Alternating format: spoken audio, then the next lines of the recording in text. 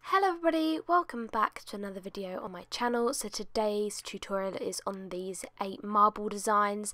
They're all done in slightly different ways but using one main product. So if you want to see how I created all of these designs, then just keep watching. So I just want to quickly apologise for my nails. They are very grown out and in need of being done, but they are still so pretty. So I'm going to be using the new Dixie plates from Dixie Girl stamping plate, and this is the marbled 02. They do have another plate which is the marbled 01, which is equally as stunning, but this plate is just perfect for all different types of marbles, from water marble to stone marble. It's perfect. So I'm going to be using the Dixie plates Dixie Diamond Duo Stamper.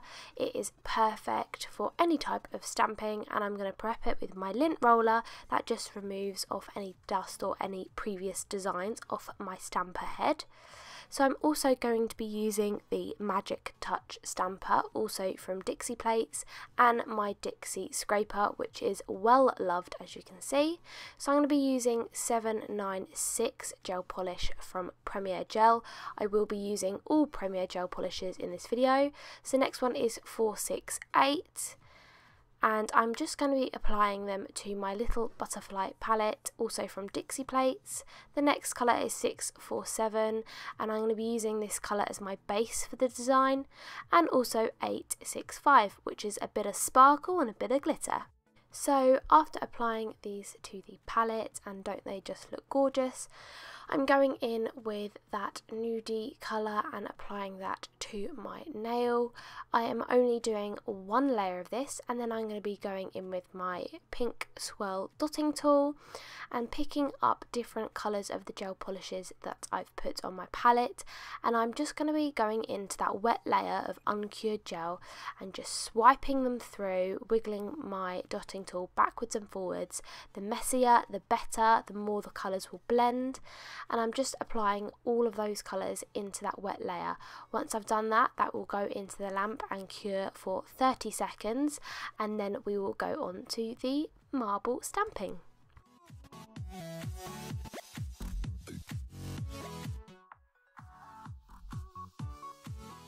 So I'm going to be going in with MoU London's stamping polish in Lady Gold Pink, and I'm applying it to that middle image on the top row. Excuse my face in the reflection of the stamping plate, I didn't realise until editing, so apologies for that. So I'm just using my Dixie Diamond Duo to pick up this image and place it down on that nail. I have wiped that inhibition layer off so it's easier to stamp onto, and there you have the first design. Really super easy. So the next one I'm going to be using 628, which is a nice teal green, and I'm applying one layer of this to my nail, and I'm going to be leaving it wet, so I am not curing it in my lamp. I'm then going to go in with 191, which is a dark blue, and I'm just using the brush that it comes with and applying some of that polish to the uncured gel. Make sure you clean your brush off in between, and then I'm going back in with the original colour brush and just blending it a little bit. So I will cure that for 30 seconds in my lamp. So now going in with Rain On Me, which is a chrome polish from Barry M. It is perfect for stamping, and I'm going in with the second to last image on that top row of the plate and just adding a little tiny bit of metallic detail onto this design. I don't want it to be too much, but it just gives it that little fleck and metallic sheen, which I love.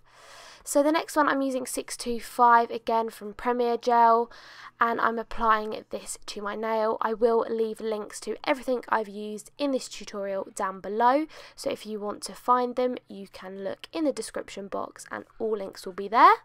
So I'm going to use some of this matte gold foil, and I'm just cutting a little bit of this off, and then I'm going to be using this after I've cured that layer of gel.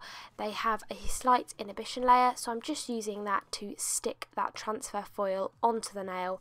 I want it to be quite patchy and rough looking to add a little bit of texture to the nail. So as you can see here, it's really patchy, gives it that really earthy textured vibe. So now I'm going in with MoU London London's pink clay stamping polish, and I'm going to be using this to add my final layer. So I'm using the bottom left image on the stamping plate, picking up that image, and I'm going to be using my Magic Touch stamper for this one. So I've picked up that image and I'm just placing it down on the nail, as you can see there, and it just adds another layer of texture. When you're creating marble nails, there's so many different types of marble, so you can really have a good play with this plate and create loads of different designs. So next I'm going in with number 548, and this is a dark green. After I've applied one layer to my nail, I will be curing in my lamp for 30 seconds. And now I'm going to go in with F003, which is a bright neon green. And I'm just going to use the brush from the bottle and apply a few swipes on the nail over the top of that dark green. You can be really messy with this. So this is what we have so far, a really messy splotchy design.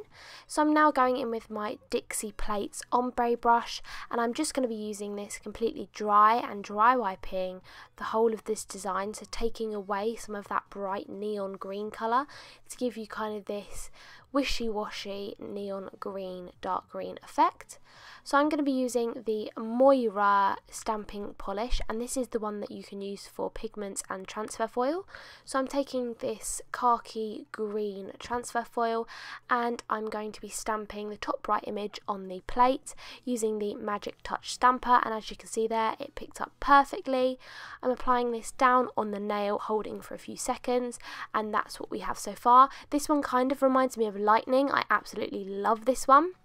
So I've just given it a few seconds to dry slightly, and then I'm going in with that transfer foil and pressing on the nail. One thing I need to mention is make sure you wipe the inhibition layer off the gel before you go in with your foil and the stamping design. So now next we have 419, which is a deep rose colour. I'm applying this to my nail, and then I'm going to be going in with a stunning rose gold matte foil.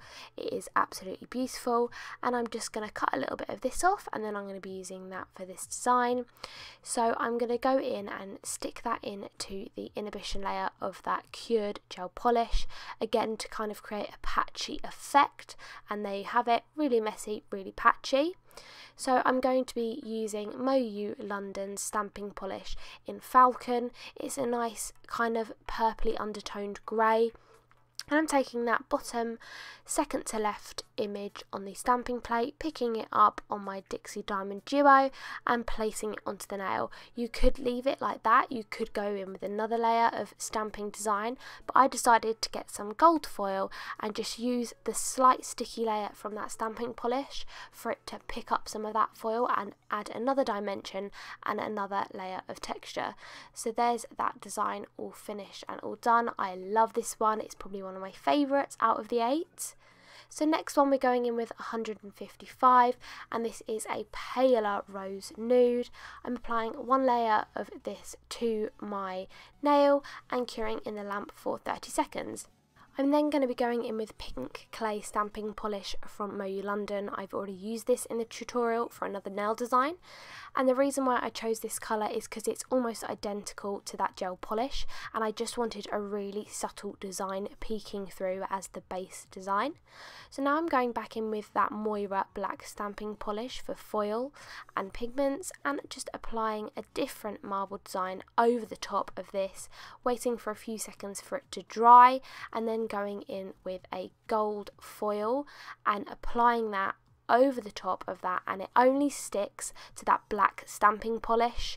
Make sure you've again wiped the inhibition layer off that gel polish after it's come out of the lamp, because you don't want it to stick to that, only the black design. So next I've got 197. This is a gorgeous pale pink lavender kind of colour, and I'm applying one layer of that again to the nail and curing for 30 seconds, going in with 3 stamping polishes, which is Purple Rain from Moyu London and also Periwinkle, and then lastly going in with Moyu London's Iced Lilac. They are 3 tones of lilac-y purple colours, going in with 2 colours for the first layer of stamping design on this, and these are more water marbly designs, which I love how this plate has the variation of earthy marbles to more like lightning-y marbles to water marble. It's a really versatile plate.